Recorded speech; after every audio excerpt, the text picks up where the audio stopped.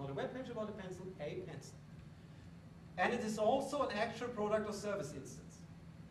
This is equivalent to saying foo my pencil, a eco, gen, semicolon, a gr actual or product service instance. So we say this node's an instance of pencil and an instance of actual product or service instance. This is the same, in German we'd say the same in green, but I think you can't say that in English. It's analog to this example. Okay. Actual product or service instances and toy TV set. Okay. Then you say it has a length of 150 millimeters. So you say the property is equal p underscore ba blah blah blah, the ID for length. Foo quantitative value float. We are pointing to a quantitative value float that represents that length. It's an instance of GoodRelations quantitative value float, has unit of measurement millimeters string, and has value float 150.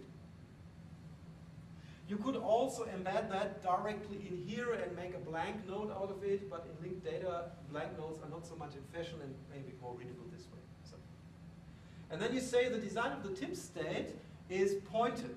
The property, the data object property design of tip state has the URI eco colon p underscore bag 073001, and the URI of that value is v for value underscore bac 386001 dot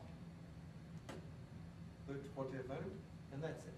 So you now have precisely defined. This is a pencil.